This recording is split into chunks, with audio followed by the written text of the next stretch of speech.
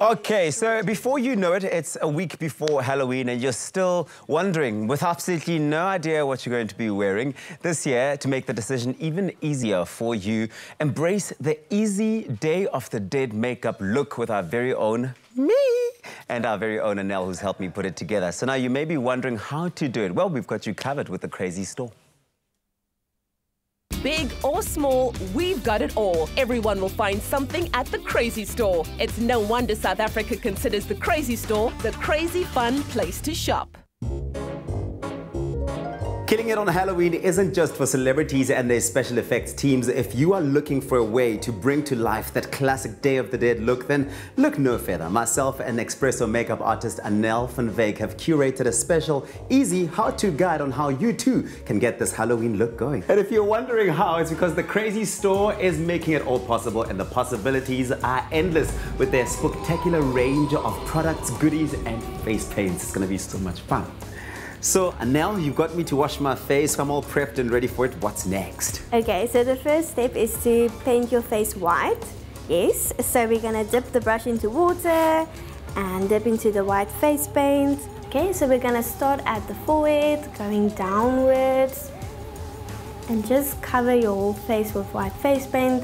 Make sure your skin is not peeking through to give you a skull-lock effect. Apply the makeup from the top of your forehead just before the hairline to the sides of your face, at the edge of your ear and around your jawline just under the chin. Don't go all the way under your chin or down onto your neck. You may need to apply multiple coats so your face is covered completely. You don't want the makeup to be too caked or become lumpy, but you want your face to appear fully white with no skin showing through. Okay, so I finished your whole face, but I left the eye area open. Like this.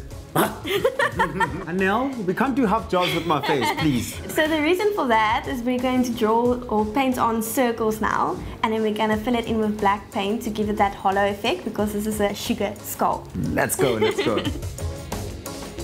Don't worry about making a perfect circle, because you can always blend it in with makeup in the later steps. So the next step is the nose. It's very easy. It's just a triangle, like this. Anel! Use black paint or liquid eyeliner to emphasize the nose. Start on the bridge of your nose and paint at least to the tip, forming a triangle with rounded points. You can also paint the whole nose, covering the nostrils if you want to. Okay, so for the mouth, we're gonna draw a line, but we're gonna extend it past the edges of your mouth. The other option is you can extend it all the way to your jawline. Why? To give you that bigger smile effect. For the teeth, draw small vertical lines through the horizontal line. This completes the stitching of the mouth.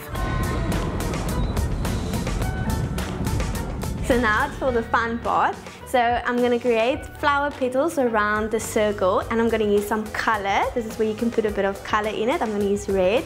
And also you can now decorate your face. So you can put on webs, flowers, teardrops, all that jazz. Ooh, Halloween queen!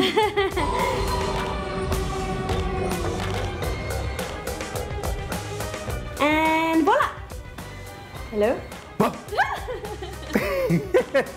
Oh, Adelki, well, Halloween is the perfect time to get creative with the Crazy Store. Makeup and face paint are the two items that really elevate your costume when it comes to Halloween. And this look, which Anel has crafted, is inspired by the Mexican Day of the Dead. It is the perfect combination of spooky and sweet. Thanks, Anelchi. It's a pleasure.